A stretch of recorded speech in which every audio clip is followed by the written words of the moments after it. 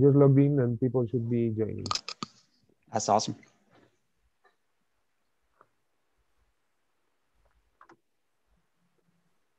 Samuel, maybe you should share the start screen.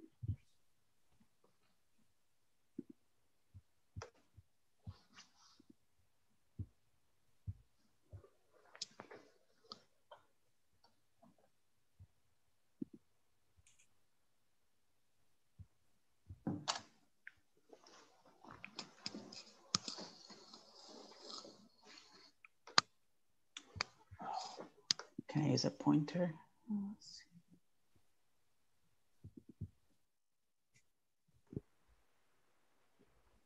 All right.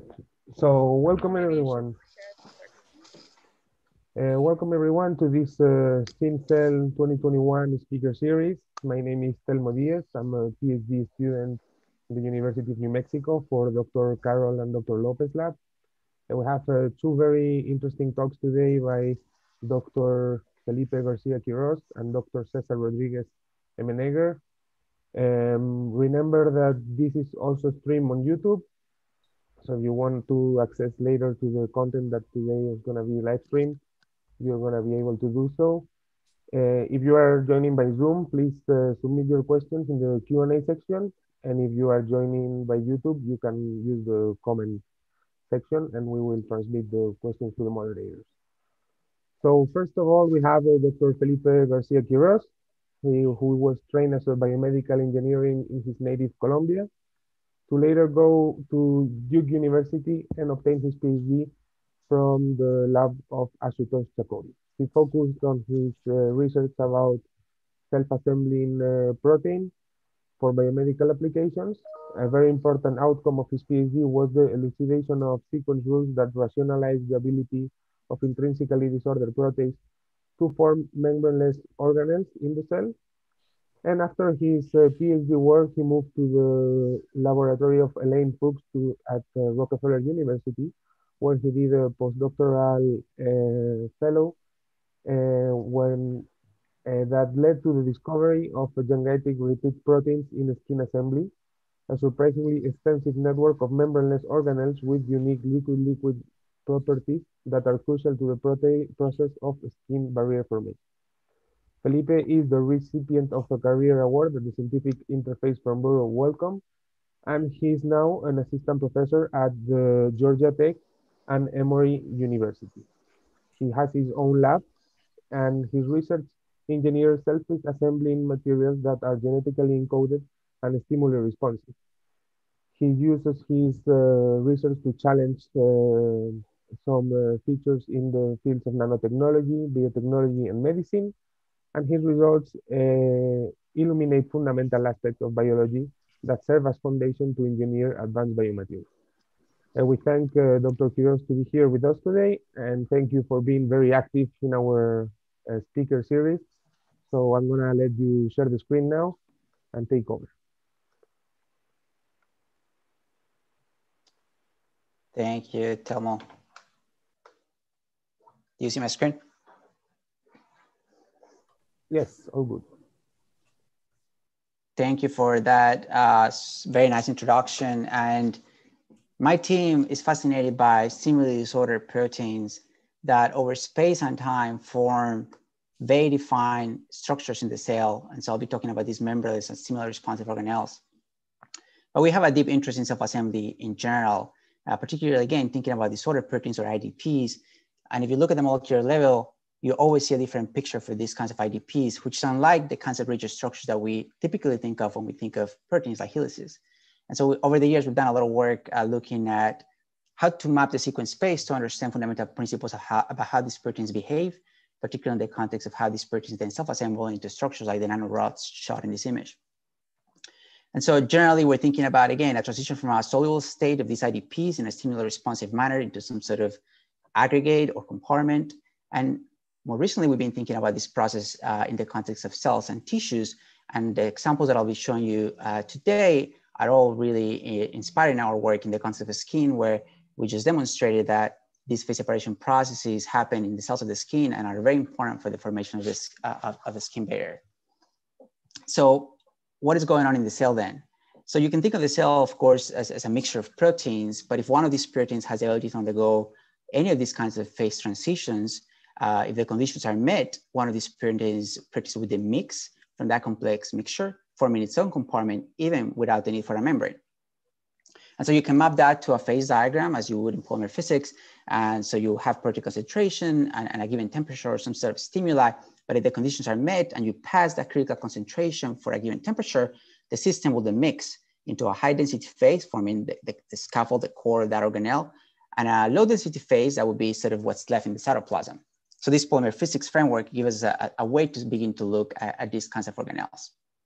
But they're coming of age. For a long time, of course, we learned the cell is made of membrane-bound organelles, but for a long time, we've known that things like the nucleolus are there and they don't have a membrane. But over the last decade, there's been an explosion of examples of very intriguing organelles that are membraneless, that have interesting biological functions. And here's just a list of examples, all the way from RNA processing to chromatin organization. And more recently, in the context of tissue biology, so multicellular structures, where transduction assembly is being shown to be related to phase separation behaviors, and in our own work, as I'll show you, skin barrier formation. And as we learn more about these kinds of organelles, now there's opportunities for engineering them. And my favorite example, and there are not that many yet, but my favorite so far is one in which the group of Edward Lemke in Mainz, Germany, created an organelle for orthogonal translation in the cell. Beautiful example, here's the citation. So what are these properties then that can be controlled by phase separation? And so you can think of any of these proteins, of course, as subject to post-translational modifications in the cell. And if one of these modifications favors interactions, then you can drive assembly of these organelles. Likewise, and conversely, if you have an organelle and there are post-translational modifications that counter any of these interactions, then you have this assembly. And because these are very dynamic interactions controlled by these phase separation dynamics, they're kind of basically liquids. And so depending on their viscosity, if any of these condensates in the cell and the cytoplasm would meet, they can readily fuse, and this would depend on the viscosity of these structures.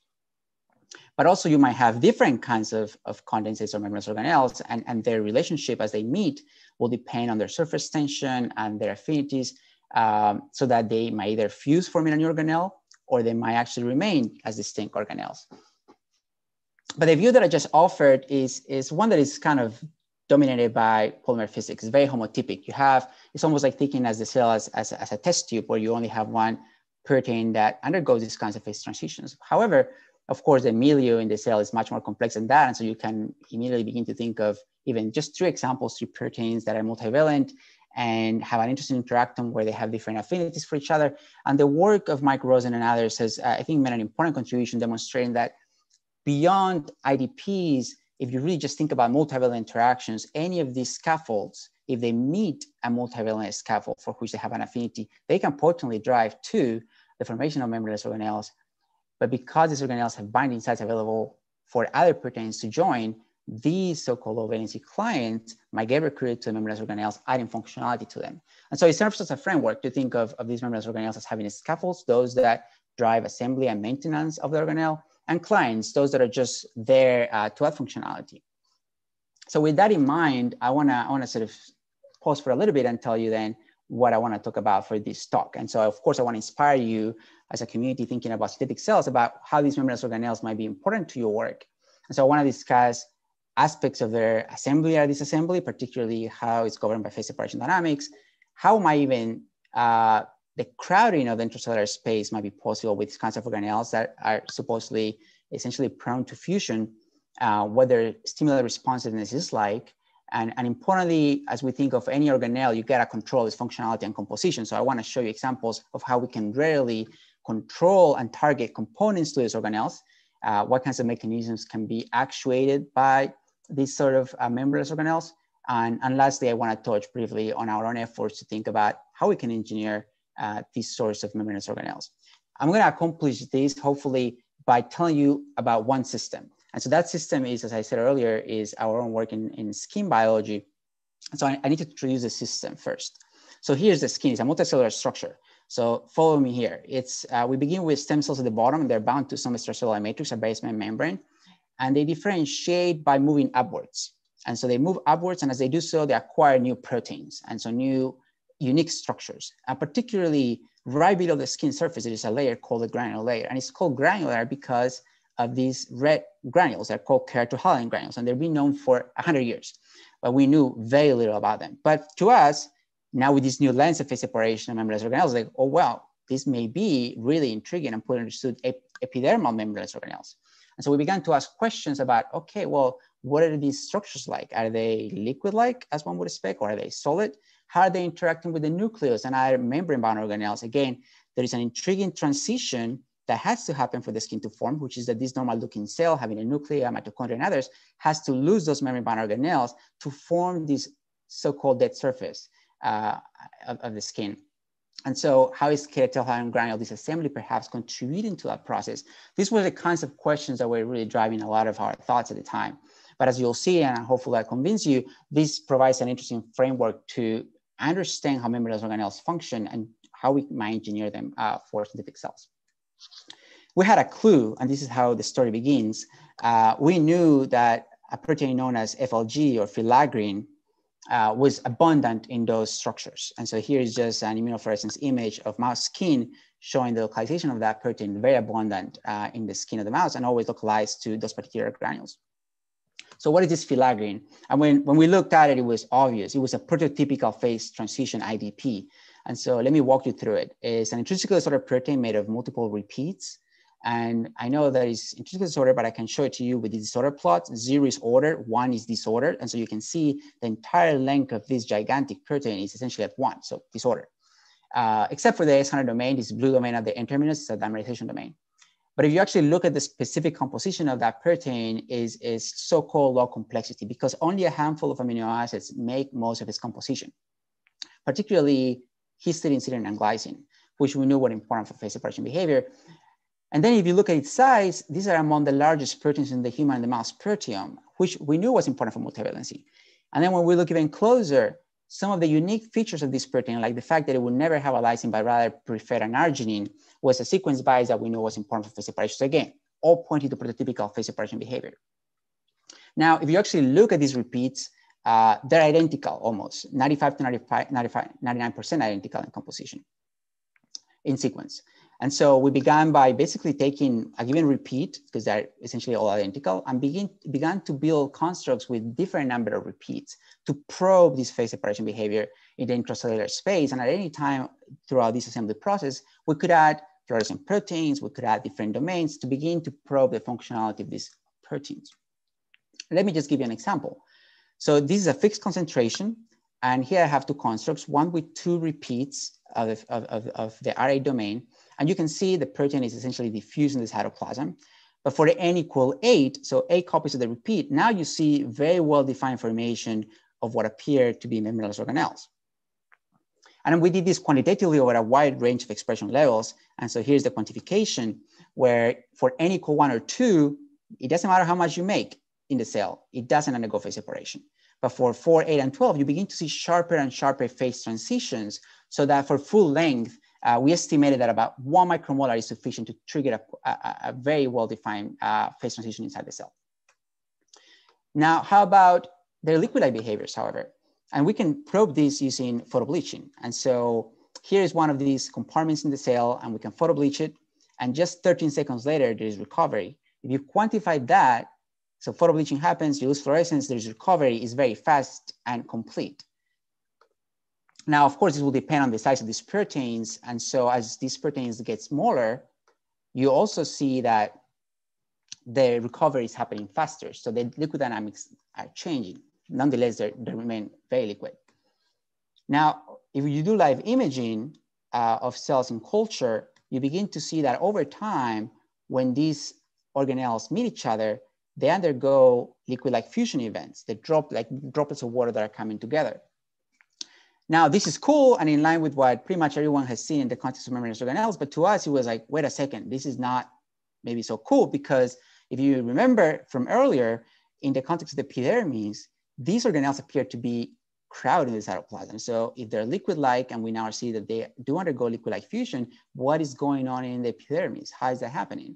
And that was also cool to us, and to me particularly, because I knew that it was telling us something about a challenge that we will have when engineering membranous organelles, which is that you may not be interested in having one single organelle. You may want to have many coexistent. And so perhaps there is a solution that is offered by epidermis. And I'll show you our efforts to uncover this. But to do this, I need to tell you what we did to then examine the endogenous organelles in the skin.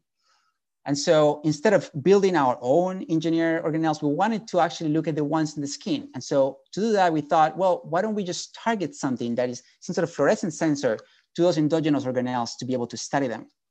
And the rationale was very simple. Well, if you were to regulate a protein that undergoes phase separation in the cell, like filaggrin, it would clearly form its own compartments, but I would like to have a sensor that is already present in the cell, and that if experiencing the presence of this other phase separation protein, that it would then report on that phase separation behavior.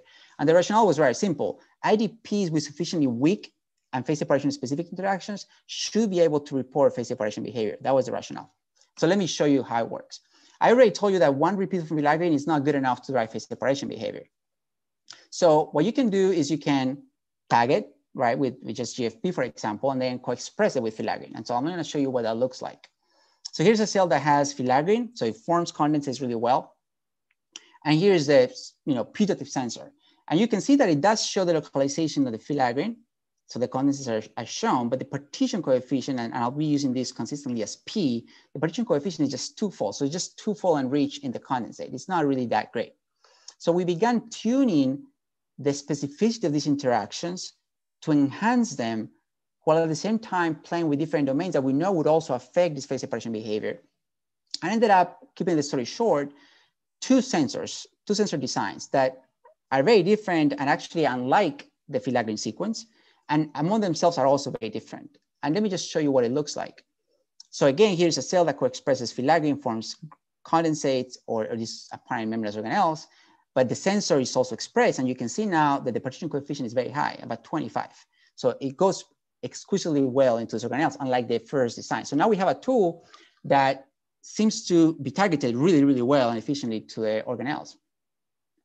Of course, I need to show you a control, which is that if filaggrin is not present, these sensors do not form compartments of their own. So these sensors are indeed soluble in the cell, and only upon the presence of this phase separation protein show and report on that phase separation behavior. So with this tool, being a genetically encoded tool, we could put it and package it into lentiviral vectors. And these lentiviral vectors can express our constructs, these phase separation sensors, under the control of a given promoter of interest. And we can also play additional tricks, like adding hairpin RNAs to knock down any protein of interest. And I won't show you a lot of examples of this because of time, but it's a tool that we use extensively in our studies. But this is more or less what it looks like. You create these, you inject these viruses in utero and are able to very quickly create these genetically engineered mice, so that the surface of these mice, their skin is tagged with these fluorescent proteins. And as I'll show you later, this basically allows us to then begin to look at these phase separation dynamics in the skin directly. And so this is a cross-section of what the skin looks like. Again, basal layer all the way to the corneum, as I showed you earlier. And if you look at the signal from the sensors, you see that there is granularity appearing as you move towards the top being the cornea, right? Where the granules would be expected to be seen. But if you now look at planar views, you now see something really remarkable, which is that in the early granule cells, you have very few of these granules and they're very small. But as you move towards the surface through the middle and late granular layers, you begin to see very large granules. Consistent again with what we had seen actually just from immunofluorescence. So the sensors seem to be showing us what we wanted to see. But how about the dynamics? This is, of course, something that we can do through live imaging. And what we saw, again, to our surprise, but consistent with the immunofluorescence, is that over the span of about a day, if you do imaging of the skin of these mice, there's a lot of growth of these granules, but there's no fusion. They're grown without fusion. And we can quantify this. And so if you look from 0 to 800 minutes, there's a lot of growth. You see that new granules, new compartments emerged. Some grew in volume. In fact, if you quantify this, some of them are growing by about 10-fold in volume. So a lot of growth, but no fusion. And so to us, this was really puzzling, because what was going on? Maybe these keratohyalin granules in the pyramids are not liquid like we thought from our in vitro experiments. And so one thing that we can do, of course, is photobleaching again. And so we can take these sensors and we can photobleach them. And you can see that in 2.5 seconds, there's recovery. And this is sensor A, but this is now sensor B. And we basically see the same. This is the quantifications on the right. within 2-3 seconds, there is recovery, right? So these compartments are mixing their components very rapidly, indicative of a liquid-like behavior. So what is going on there? And so this forces us to go back, because in our initial experiments, when we did the experiments in vitro that I showed you earlier with extensive fusion, we were working with a cell that was unlike the cells in the epidermis. And one major characteristic of the cells in the epidermis, particularly in the granular layer, is that they have acquired keratins that are very specific to that stage of differentiation. So we went back and we thought, well, maybe this cytoskeletal network that is made by the keratins in the epidermis is somehow, adding an additional layer of structure to the cells that prevents fusion. And so we created these engineered cells that will have filaggrin compartments, but also expression of a fluorescent labeled keratin that's specific to a granular layer. And we began seeing that whenever we would see any keratohyalin granule, we would also see cages. It would seem just like the keratin was kind of surrounding very nicely these structures. And when we then did live imaging experiments, we would see that, in regions of the cell with very low keratin content, you would actually see nicely emergence or fusion of these compartments of these filaggrin granules. But there would be regions of the cell with lots of keratin, in which, again, the granules were kind of embedded in this keratin network. And then we wouldn't see fusion unless they would detach from the keratin network. And in even more striking examples, we would see cases where we would see two granules that are adjacent to each other, but there is like a thick fiber in between them that is acting as a fence. And then we will never see fusion. And this is best actually seen with an optical section. So now you see these basically two closely interacting granules. We never see fusion, but now we understand there is a fence in between them that is preventing that fusion. So that forces us to rethink a little bit of the keratin part. And so here is the structure of keratins, and particularly human keratin 10, which again is very abundant in the granular layer of the epidermis. And one part that is poorly understood about these keratins is they actually have N and C-terminal IDP domains. So we thought, well, maybe these IDP domains are interacting with the granules and with filaggrin. And so we created an in vitro experiment in cell culture where we could create granules, and you can see that M. cherry, for instance, is very well excluded from these filaggrin granules. The enrichment is actually 0.4, so it's really not enriched at all. It's actually excluded. But if you add the IDP domains, the N and C-terminal IDP domains from keratin to M. cherry, now they go into the compartment. Now the enrichment is about 1.6. So the N and C-terminal domain from keratin 10 from the experiment we concluded is actually allowing for interaction with the filaggrin in the condensates. And so to keep the story short, what we ended up doing was going back to the epidermis and creating genetically engineered mice with fluorescently tagged keratins. And it allows us to visualize the maturation of the keratin network in conjunction with the maturation of the granules. And we saw consistently that the crowding with keratohyalin granules was hand in hand with keratin bundling. So that by the mature granular stage, you would actually have a very mature keratin network surrounding the keratohyalin granules. And this is well seen in this cross-section on the top, on the right of this image, where you see that the granules are in fact embedded in keratin cages. And so the keratin network is in attack of war with the keratohyalin granules to allow for this massive structuring and crowding of the cytoplasm that we see in the epidermis. Now, of course, we wanted to know the functionality of these structures. And this gets to stimuli responsiveness, and you'll see that in a bit. But essentially, I want to go back to the epidermis. And so I told you that one of the intriguing things about the epidermis is that when you go from this layer in the granular state to the cornea, the surface of the skin, the cells change dramatically, right? They have to lose their nuclei, they have to lose their mitochondria and organelles, and they do that very rapidly. In our experiments, we saw this happens in about 2 hours. So very rapid process, poorly understood. Could it be that the keratohyalin granules are playing a role? So we began doing imaging experiments where we combined imaging of chromatin and imaging of our sensors to mark these keratohyalin granules. And we consistently saw beautiful coordination of the process of compaction of the chromatin, which is the initial stage of enucleation, with the disassembly, a partial disassembly of the keratohyalin granules. And with experiments that I don't really have time to show you, we demonstrated that's critical for the process of enucleation. But what I do want to show you is that upstream of this keratohyalin granule disassembly and enucleation is a beautiful example of stimulant responsiveness in membraneless organelles. So we knew that the surface of the skin was acidic. And this is well known for a long time. Your skin is about 5.5 on the surface. But that's extracellular pH. We, of course, are dealing with intracellular organelles.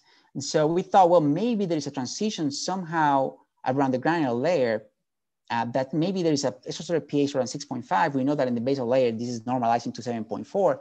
But intriguingly, if there is transition in that pH gradient, this is interesting because filaggrin is a histidine-rich protein, and histidines have a pK of about 6.1.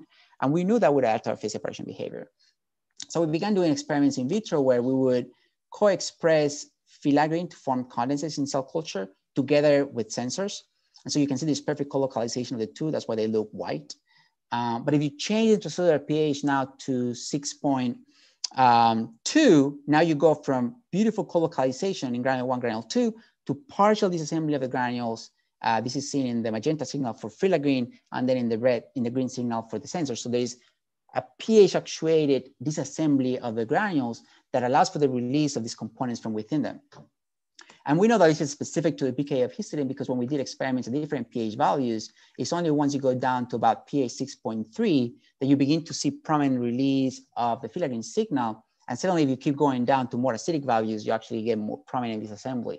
So we thought this was a really cool example of an actuated process in a pH responsive manner to trigger disassembly of membranous organelles. And I don't have time to show you how we went back to in vivo to demonstrate this process in the context of the epidermis, but I want to kind of summarize what we found.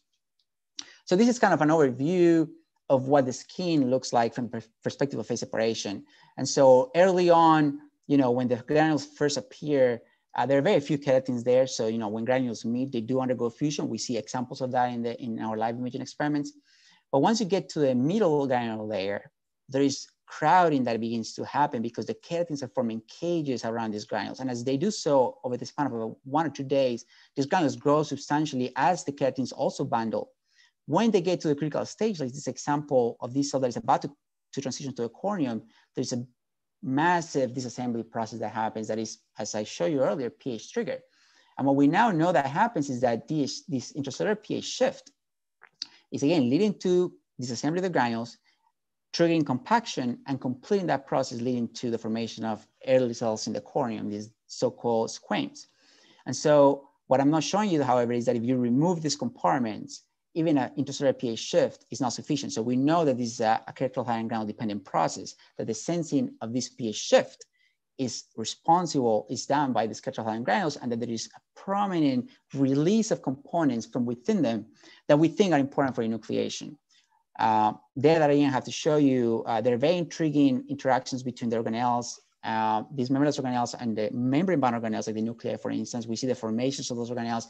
We know they're important, but we don't know the role in detail. And so there are gaps that we still have. Like we don't really know what these clients, these components of the keratocyte granules that are released in a pH responsive manner to actuate enucleation are still unknown to us. But there are examples, these are things that we can target in the future. And so I want to go back briefly to this idea of targeting to the compartments. And so you might recall that in the context of multivalency, you might have clients that get recruited, right? So if you know a binding domain, you can deal with that. And so let me give you an example. We know that there is an S100 domain, it's a dimerization domain, so we can create that, and we can create a client that has a S100 domain to allow for dimerization. But look at this. It does go into the compartment, but it does it only with a partition coefficient of 1.3. Of course, if you remove the S100 domain, then you have no partitioning whatsoever. So you can definitely take things to the compartment that way, but it may not be as efficient. Now, you may introduce your own domains of interest. So in this case, we created one that is completely engineered. It's a cleavage site of the tobacco virus protease. And so now you see that with this new domain added, now this protease that is dead at the variant of it can go to a compartment, but the partition coefficient remains low. However, it's specific. If you mutate the cleavage sequence, now the protease actually does not localize. But I want to put this in context of the phase separation sensors that I alluded to earlier. So again, partition coefficient of this protease is 2.1. For the sensors that I described earlier, the partition coefficient is about an order of magnitude higher. And importantly, it does not depend on the concentration levels. And so for very low to very high expression levels, you still have a very consistent partition coefficient. And more importantly, because it's not a one-to-one binding, you can actually accumulate a lot of these components in those structures. And so much higher amounts within the granules than what you will get with this one-to-one binding. And because it's not a one-to-one binding, we don't see that the presence of these components within the compartments alter the dynamics. So this is FRAP data for the scaffold filaggrin. When in presence of the sensor, we see that the filaggrin doesn't care. But when you have a client that binds to the scaffold, now is dragging on the scaffold, and we see that dynamics are altered. And this is because the scaffold, the client actually does bind to the scaffold with sufficient strength. Whereas if you compare that with the sensor, the frap is so fast that it's indicating that the affinity is just really, really low. So you can accomplish beautiful targeting to the compartment despite these extremely weak interactions, which we think is remarkable. Now, what do you do with that? And so we began to think about restricting reactions to the cathode granules specifically. And so here's an example, just to give you a proof of concept. And so we're restricting bioattenuation. So what we're doing here is taking one of these sensors and attaching at the genetic level peroxidase, and this is apex 2. And when you provide a biotin phenol to this reaction, and this is mouse skin, this presence of the sensor now is sufficient to drive bioattenuation, but the bioattenuation is specific to the compartment. And you can see this from the merged image. Now, if you leave out the biotin, this is a biotin phenol, again, you see at the Tritavian labeling, there's no Tritavian labeling because there's no biotin to label, right? So we're really restricting now this bioattenuation reaction specifically to the condensate. That's important to us because this bioattenuation can serve as a proximity-dependent tool for us to then purify the components that are tagged with biotin to begin to ask who are those endogenous clients that are maybe responsible for the biology and for the functionality of these catecholine granules. Of course, this also shows that we can restrict reactions to these abundant organelles of the epidermis. And I want to finalize, this is just nearing toward the end of my talk, with the idea that we have a strong interest in engineering synthetic versions of these organelles. Why? Because I didn't have time to show you, but we actually know that this protein, gigantic protein, is heavily mutated in humans. And we actually did a lot of work to show that these mutations, which are nonsense, so truncating mutations, they potently prevent assembly of these organelles. And we know that and we've been able to link this to skin barrier disorders. So could we shrink this gigantic protein, which is really not possible to work with in the context of trying to, to rescue this process in a realistic setting, to a mini filaggrin, so a mini version of these proteins. And so this is drawn to a scale, basically, where we could take one of these domains, so R8, for example, again, and we'll create variants of it that have different phase separation propensities. And we do that in two ways. One is just basically playing with terminalization domains or multimerization domains, in this case, NC1 from collagen 18. But you can also mutate. So there are SNPs in filaggrin that would change from a histine to a tyrosine, which we know would promote phase separation. And so we begin to create variants adding terminalization domains and adding these non-SNPs. And I just give you a flavor for that. If you create trimers of just R8, that's sufficient to drive the assembly of some sort of phase separated compartment in the cell. But they're very low viscosity compartments. And you can see they're basically just flowing in the cytoplasm. But when you go to the other variants that we created, you begin to see very well-defined organelles that are actually more reminiscent in viscosity to the endogenous compartments. And in data that I didn't have time to show you, we want to tune that viscosity because we know that it's important to the functionality of these structures. And just to give you a flavor for this, we began to now put these constructs back into the skin. And so we can deplete the skin of the mouse from these endogenous compartments, creating basically a new canvas. And we can now add in our constructs and we can begin to see these engineered organelles in the mouse epidermis. And so we're doing these experiments to basically understand how these engineered organelles might be able to rescue some of the skin barrier defects that we've seen. And so with that, I just want to sort of wrap up and get you thinking about membranous organelles in the context of synthetic cells. And so I hope that, from my talk, you get the sense that there are multiple avenues for controlling the composition of these organelles, that even if we're talking about liquid-like behaviors, I mean, they can span a wide range of material properties. And that phase separation dynamics is basically the framework to program the dynamics of these organelles. And because of that, basically you can think of these organelles as stimuli-responsive compartments, stimuli-responsive materials, in fact. And now thinking about the future, there are a couple of things that I want to highlight. And so I think the time is right for sure to create designs of membranous organelles for the synthetic cells. We have all the elements required. There's exciting opportunities in the context of multi-phase architectures, like the ones shown here, where now we have liquids within liquids. And some groups have made progress in that direction. We're very intrigued by membranous organelles. Basically, can you have a mixture of these organelles coexisting, and so that you assign different functionality to different organelles? And in an area that we're really invested in is the exploration of non-equilibrium phase separation dynamics. And this is important because a lot of examples that we know of are essentially in equilibrium, right? You basically undergo disassembly and assembly in what appears to be an equilibrium process, but we know that IDPs and many of the proteins implicated can engage in behaviors that are far from equilibrium. And so we think that exploring that avenue will give us a new handle into controlling the architecture and controlling the dynamics of these membranous organelles in ways that it could open up interesting avenues for new functionality. And so with that, I want to thank this work that goes back to my time at Duke with Toshio Cotti, collaborators at NC State. A lot of the work with the epidermis happened in the lab of Elaine Fuchs at Rockefeller University. I'm very thankful for that. And in my own group, Alexa Vesilla, one of my PhD students, contributed to several ideas and pieces of data in this presentation. So I thank her for that. And I'll take the opportunity to advertise. And my group is very young and we're actively recruiting. So if there are students there who are interested in postdocs or research scientist positions, please reach out. I would love to hear from you. And with that, I'll take questions. All right. Thank you very much, Dr. Quiroz. That was a beautiful talk. I'm gonna go ahead and read you some questions. The first one from Jacqueline Delora. She says, beautiful work, Felipe, especially the design of the sensors.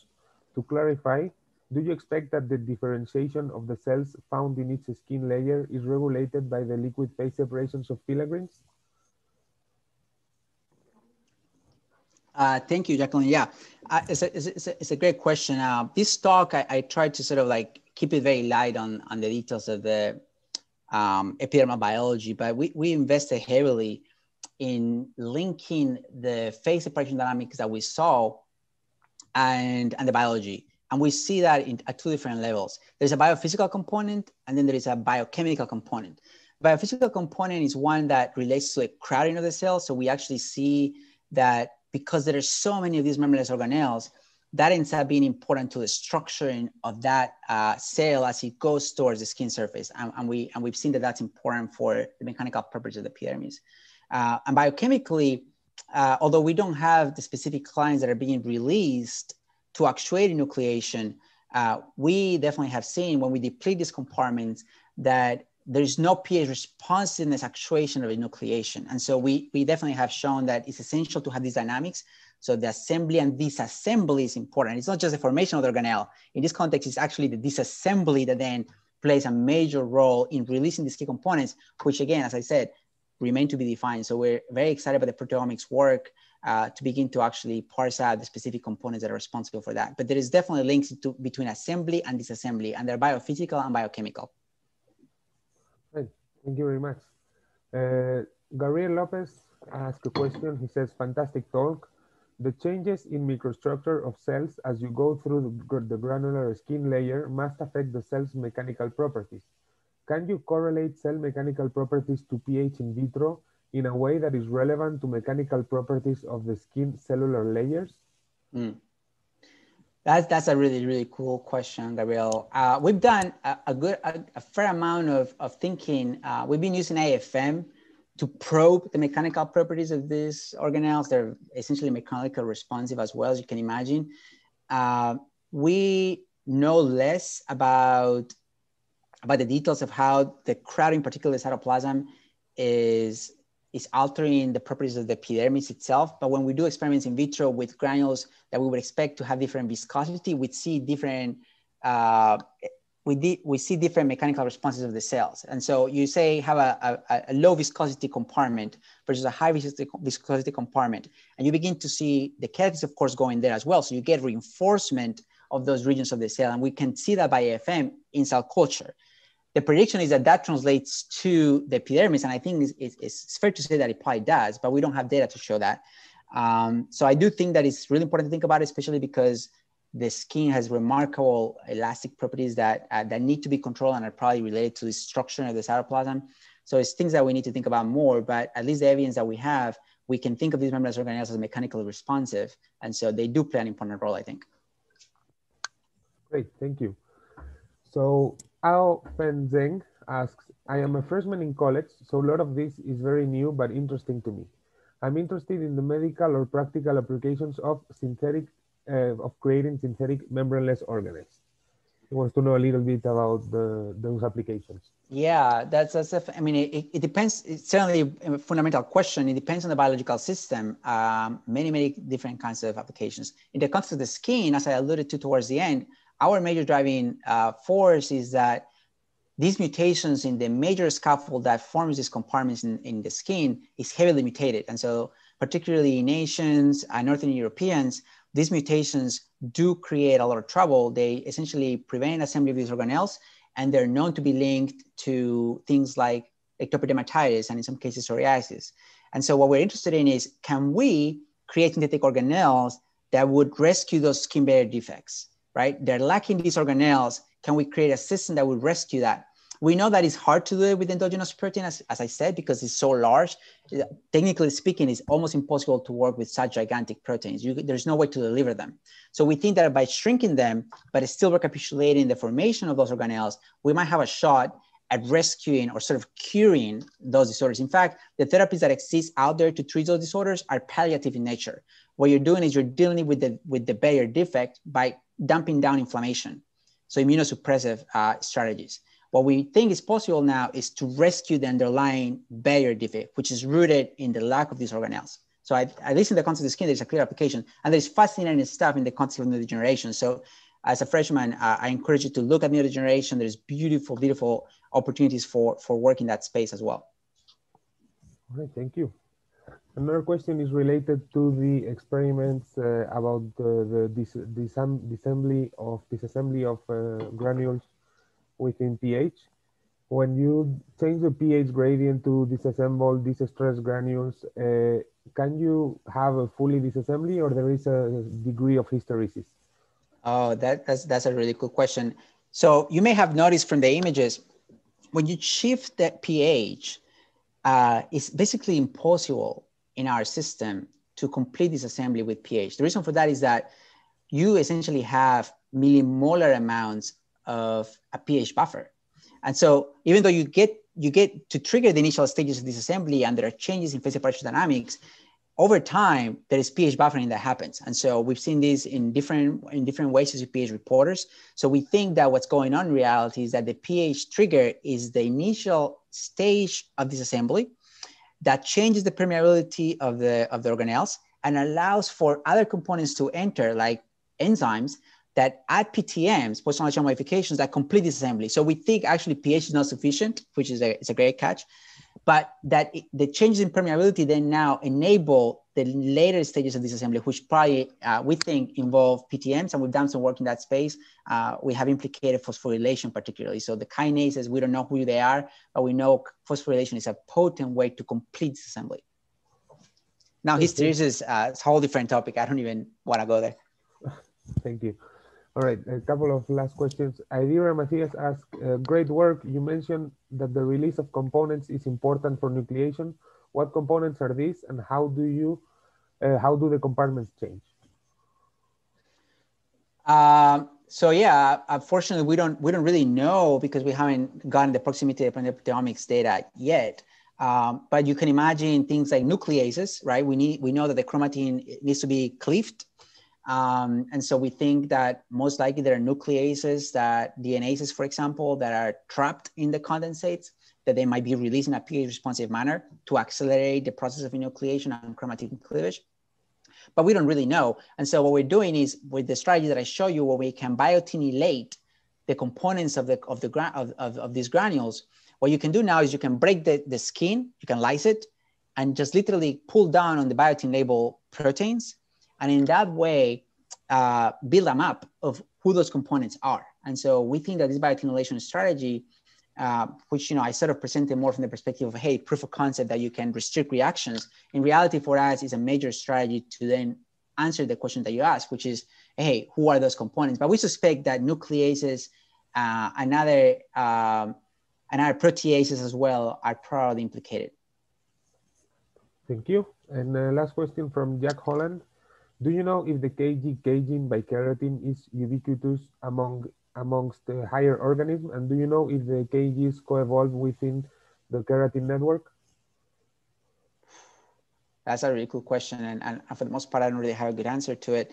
The evolution of a lot of these sequences is pretty hard to track because they're very low complexity and they evolve very, very rapidly. And I don't really have a good handle of how these IDP domains in keratins particularly evolve. I can tell you one thing, however, the keratin family is very large. There are 70, something really dozens and dozens of keratins. And there is a lot of variability, particularly in the IDP domains. As I said, they evolve rapidly. And so even for the epidermis, in the mammalian epidermis, we don't have to go very far.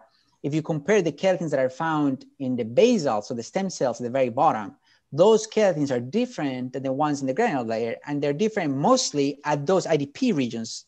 And so, we know that they're specific, so there's probably some sort of coevolution, I guess, in that sense. They're really kind of answering specifically to the interaction that you need with those between keratins and filagrins. But I wouldn't go as far as maybe thinking beyond mammalians.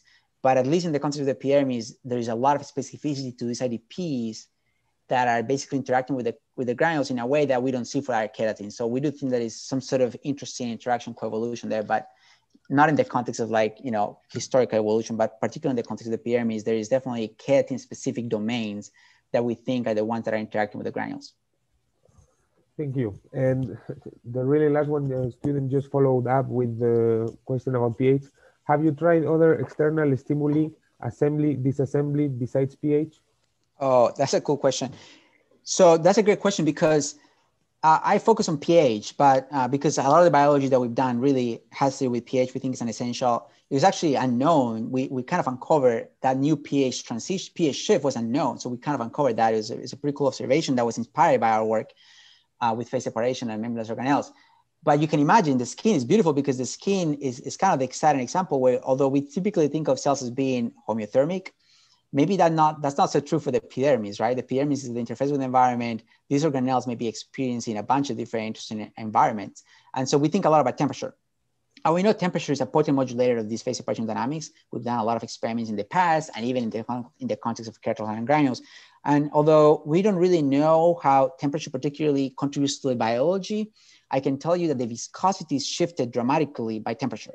And so we've done experiments where we subject these granules in the cell to different temperatures, and we see the shifting of the viscosity. So of course you can get, basically if you cool down, these are polymers that respond permanently to low temperatures. If you go from 32 Celsius to 15 Celsius, that permanently gels, kind of takes the granules to a gel-like state.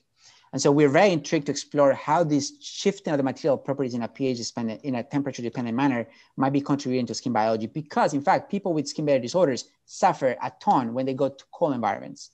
And so there's a lot of interesting implications with other stimuli beyond pH, and we're definitely interested in exploring those. And the skin is a beautiful system to do that. Perfect. Thank you very much, Dr. Quiroz. Thank you for your talk. It was very, very, very interesting. So we're going to move on to our next speaker.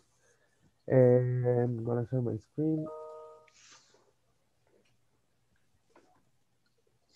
All right. The next speaker for today is César Rodriguez-Emmenegger. All right. César leads his research group at the Leibniz Institute for Interactive Materials, and his research focuses on synthetic strategies to generate materials able to adapt and interact with living matter.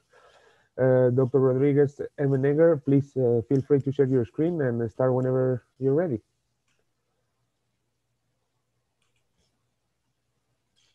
Right, can you see my screen now? No, not yet. Not yet. Now, yes? Now, yes. Perfect. So thank you very, very much for inviting me to this talk. My name is César Rodriguez-Emmenegger, and I lead a group on bioactive interface in the Leibniz Institute in Aachen. These are the very talented young scientists working together with me. And the main mission of my group is to design synthetic materials, protocells that are able to communicate with living matter and in a way dictate how this living matter has to behave. Now, typical examples that on what we work with are examples that are connected with medical applications, like for example, to design cells that are able, synthetic cells that are able to eat up a bacterium and protect us against infections, for example, in orthopedic implants or on wound dressings. Here you can see in red a synthetic cell eating up a living Escherichia coli. This is the very first example of non-living matter eating living matter. But we want to have the synthetic cells to be able to actually be able to tell apart between different bacterium, whether this is pathogenic or not pathogenic, and decide in a pre-programmed manner. And for that, we need highly specific interaction at the level of the cell membrane. Now, when we look at biology, we know that the interfaces in biology, they are incredibly selective, and they are able to differentiate between objects that are very much alike, in spite of having them at a very low concentration very often, just relying on a very large binding constant and the repellency to the other objects, which is a very difficult task, because if you think always in aqueous systems, you have attractive interactions. Now, how can we bring that together? Professor Frankel put forward the concept of superselectivity. In simple words, what it says is, if at a biointerface we increase the number of receptors, we are going to have a superlinear response on the binding. This is a superselective interface. But when we go below a certain threshold of bioreceptors, we don't observe any binding at all. And this is such a powerful concept. Just imagine to be able to tell apart between healthy and diseased cells just by the density of receptors that they have on their surface. Now, this concept was further developed by Battaglia, that find out that by increasing to a higher level the density of receptors, we could lead to basically repulsive interactions and have no binding at all. So, and he termed this range selectivity. Now the question is, how can we develop interfaces that can do this and maintain us in this sweet spot where superselectivity is present? And our approach or our concept is basically to climb these stairs. First, we need to have an interface, a cell membrane, that is completely repellent to all interactions except the desired ones. Then we want to introduce receptors that can very specifically bind the molecules that we want, but these interactions must be in the order of the thermal energy, so extremely weak, so that this will allow that the system is reversible and that the binding can be perfected. But if we want to work with such low adhesion energies, we need to work with many of these at the same time. This is basically the principle of multivalency. Then we would like that the receptors can move. Why? Because at the binding site, the receptors are basically, when they bind from a thermodynamic point of view, they are depleted. So now new receptors will migrate to the binding site in order to equalize the chemical potential, and that would lead to an overall higher binding. And last but not least, I would like to be able to pre-organize the binding sites so that when binding occurs, there is a smaller loss of entropy compared to the non-pre-organized systems. And in that case, it will be thermodynamically more favorable. Now, putting all these steps together, we believe that we will be able to achieve superselectivity.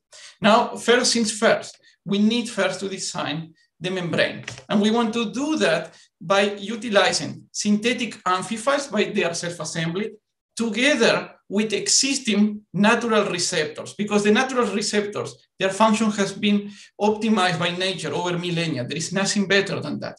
But there is a catch here. Now, natural receptors are made to fit in cell membranes that have exactly 5 to 6 nanometers thick. So if we want to co-assemble them with our synthetic cell membranes, we must make our membranes also only 5 to 6 nanometers thick. Also, we would like to emulate the extreme flexibility of cell membranes that is flexible just by the thermal energy. But now imagine, you want to make a synthetic cell that is several micrometers in diameter, only 5 nanometers thick, and extremely flexible. How do we keep that stable? And this is a major challenge for synthetic cells. Then we would like to introduce high lateral mobility so that these receptors can move across the membrane and even organize. Now we need the dynamics. Now, of course, the first thing that comes to our mind is why don't we use lipids, the other main components of the cell membrane? But the self-assembly of lipids into liposome lacks sufficient stability for the advanced functions for what we would like to use them. And this is going to be the last time you're going to listen to me talking about lipids.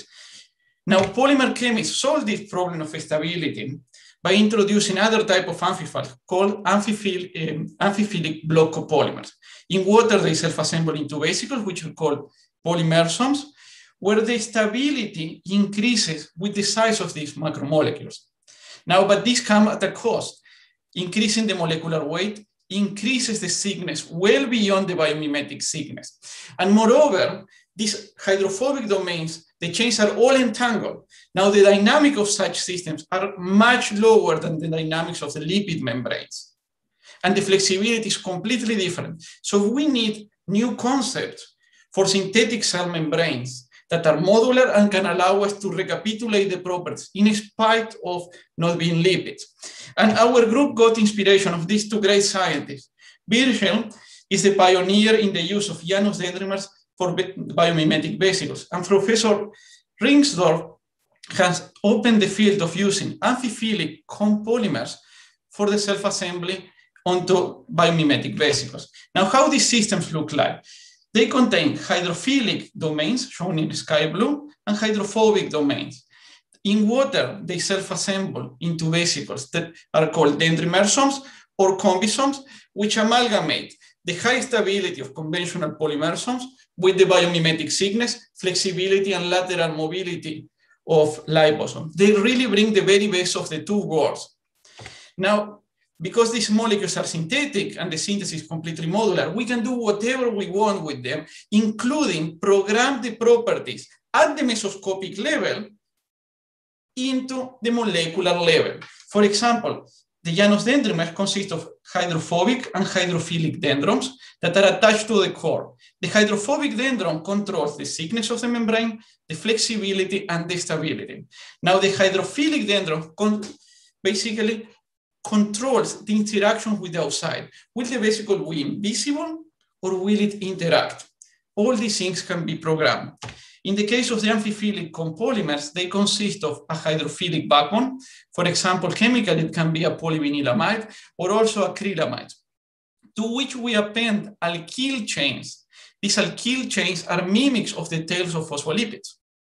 Now, by controlling the density of these alkyl chains, we control the way they will self-assemble. And by controlling the length, we control the thickness and also the strength of the interaction. So it's extremely simple systems. Anybody can synthesize them. And once you self-assemble them and form the vesicles, you see, for example, here on the left is a giant unilaminar vesicle deposit on mica, where we show that the thickness is perfectly biomimetic. You can make them small and you can make them extremely flexible, like the one shown on the right. But we can make it far more flexible than this. Now, if we change the concept and we introduce the alkyl chains via Coulombic interactions, which are almost as strong as covalent bonds, we have a huge advantage because now the backbone can slip over the alkyl chains. And at the mesoscopic level, this can introduce much higher flexibility. Now you see these two types of vesicles with different densities of alkyl chains, demonstrating the very high flexibility that they have. And they are stable up to 60 degrees, something that would not work with liposomes. They are completely biomimetic, and because of that, we can co-assemble with natural components like lipids. The vesicle on the right is fluorescently labeled by the self-assembly with a fluorescently labeled lipid. We can also introduce peptides and transmembrane proteins.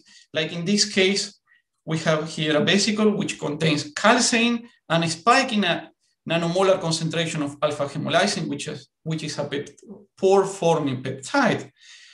The peptide insert into the membrane, can move thanks to the very high lateral mobility, assemble forming a pore through which cobalt ions enter and quench the calcein, demonstrating the dynamics of the membrane on one hand and also the stability. We can create pores without blowing up the cell. Now, in this slide, we try to demonstrate the dynamics of the system. This we basically measure by FRAP the diffusion coefficient of the different systems that we have, the compolymers and the dendrimers, and we compare to phospholipids and polymersomes. And as you can see, our systems are very close to the dynamics of phospholipids, but they are 1 to 2 order of magnitude faster than those of polymersomes. Now, once we have the framework structure, we need to start introducing the properties. The first is we need to turn the membrane stale so that then we can introduce the receptors. To do that, we follow two concepts. In the first concept, we introduce steric repulsion by introducing some of the dendrimers to have longer polymeric arms so that they can prevent the absorption of macromolecules and cells. In the second concept, we introduce cosmotropic group betaines that strongly interact with water and in that way prohibit the interaction with surrounding proteins. These are the first example of switterionic Janus dendrimers that they self-assemble into vesicles with biomimetic thickness and that they are stale. In a similar manner, we can also make it with compolymers by growing polymers by controlled radical polymerization. Based on this monomer here, this is a carboxybetaine that generates an interface having this cosmotropic group, and we co-polymerize it with this monomer here that allows the introduction of the alkyl change by ionic interaction, giving rise to stale properties and extreme flexibility. Now, how are we going to introduce the selectivity? Well, at the beginning, I started with an example of our interest of interacting with bacterium. So many pathogenic bacteria have lectins on their surface, and they use this lectin to bind to sugars on cells and attack them. So we want to use now that mechanism to generate our synthetic cells that can kill bacteria. But first, we decorate our synthetic cells with different types of glycans, and we want to answer the following question. Does the two-dimensional organization or display of the sugars play a role on the affinity, on the binding strength? And to do that, we decorate our vesicles with glycans, and we measure the reactivity towards a lectin, concanavalin A, in this case. We synthesized these molecules. These are Janus dendrimers. And as you can see, the molecules on the left, every single branch contains a mannose residue. When we move towards the right, we dilute these sugar residues with oligoethylene oxide. Once we have the molecules, we form vesicles of only one of these components, and we measure the thermodynamic binding constants to concanavalin A. Much to our surprise, what we obtained was that those membranes where sugars was completely crowded at the surface have the lowest thermodynamic binding constant, and those that were diluted have the highest. Why that could be? We decided to look at the membrane, and what we observed was that at the very high density of sugars, the membrane was completely boring and dull, or was completely flat, as you can see here in the AFM figures. But increasing the dilution, which allows these sugars to associate and generate nanoarrays, in some cases, lamellar type of arrays, and in some cases, hexagonal type of arrays. Now, the question that we need to answer is whether these arrays are actually the cause of the higher reactivity. When we look at the thermodynamic constant, what we observe is that the ones with higher reactivity were those with arrays, and the ones with lower were the ones without the arrays. Is it because of an steric hindrance that we release by dilution, or is it because of the presence of the array? When we look at literature, similar dilutions yield thermodynamic constant as low as the ones that we have for the lowest reactivity systems. So it doesn't seem to be actually an steric process. Then we decided to look at the kinetics of the process. And in orange, you see the dissociation kinetic constant, and in green, the association constant.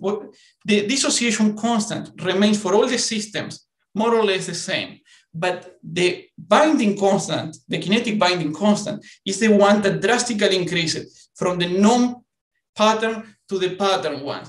And when suggesting that this is connected with during the binding process. And so if we look at the molecular dimensions of the concanavalin A, it seems that the binding domains have the same spacing that the spacing that we generate with our nanoarrays, which basically suggests that the nanoarrays are responsible for the higher reactivity. Now, we would like to bring these higher reactivity systems to localized places in space, in microdomains, like the lipid raft. Why this is important?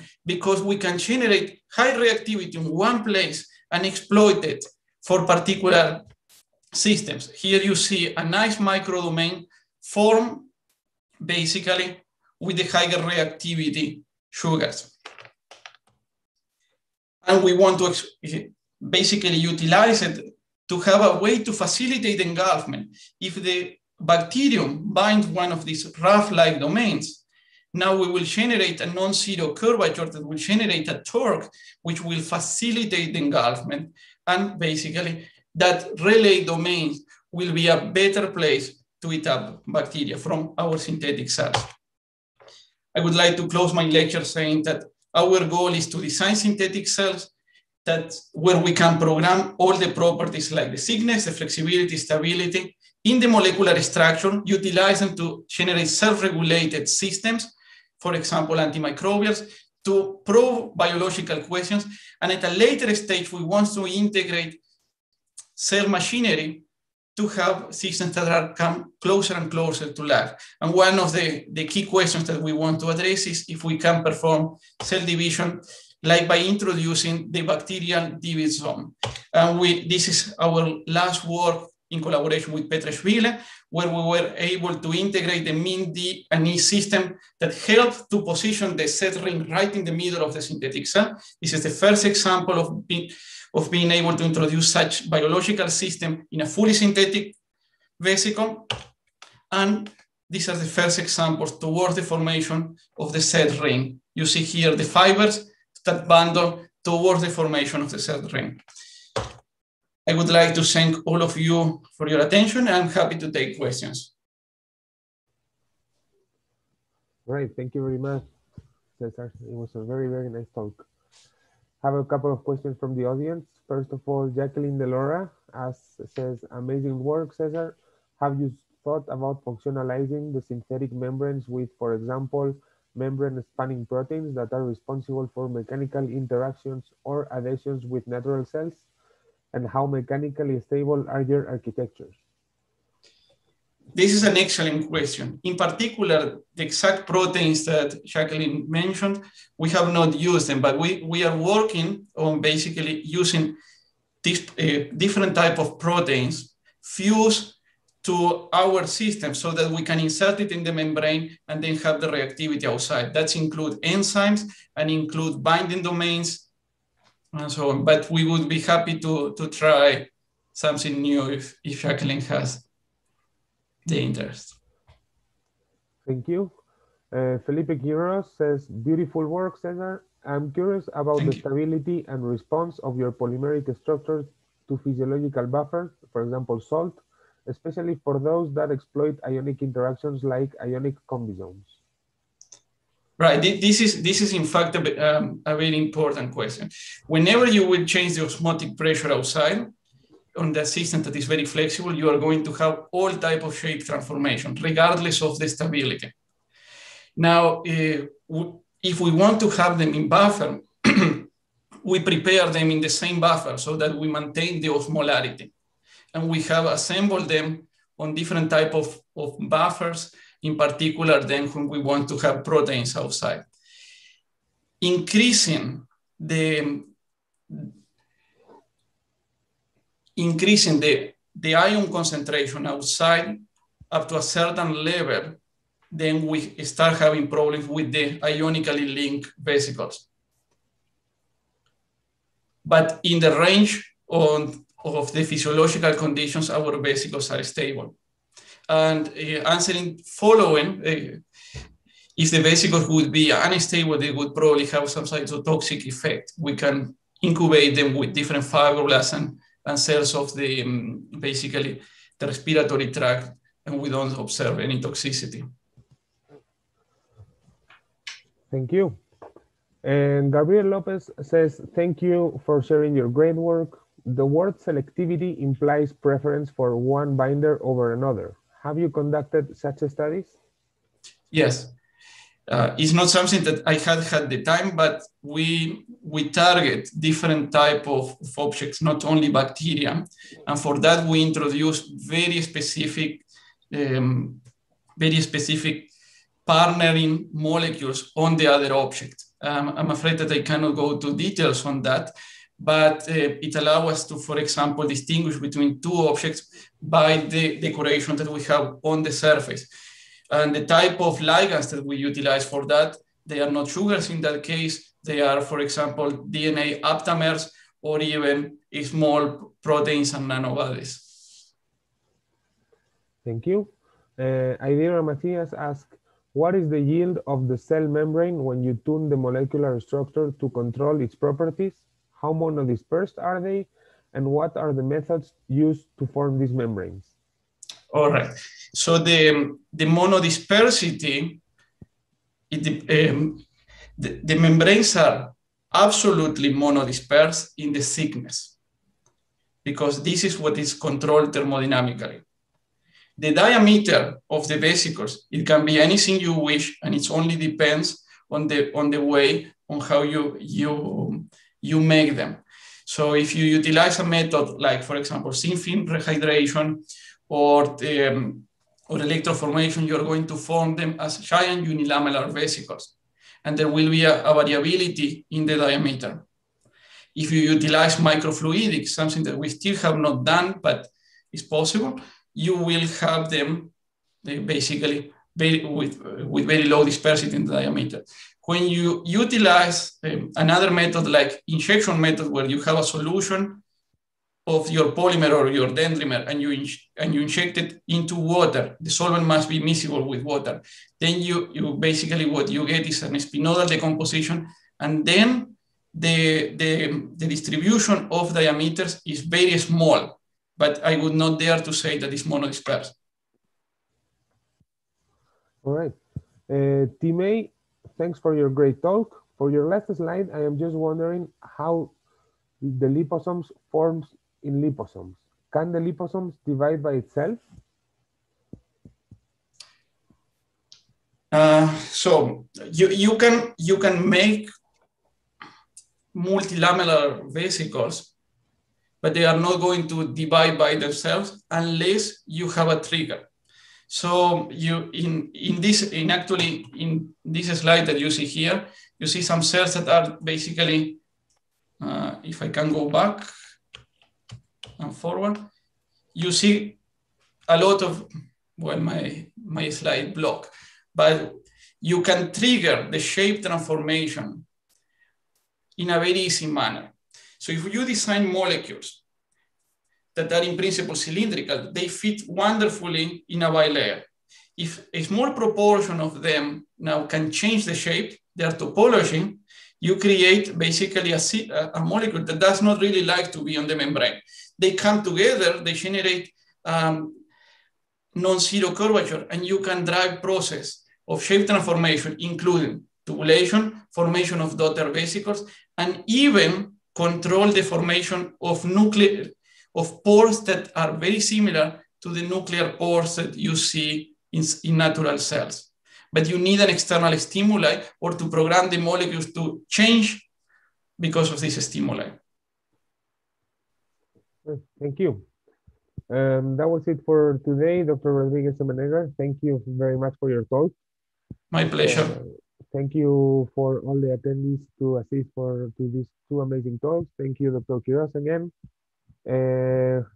Remember, we'll see you next week, April 19th, at the same time, for two talks, one from Philippe Bastien from Max Planck Institute, and then Zachary Manzer from Cornell University. Thank you very much for attending, and see you next week.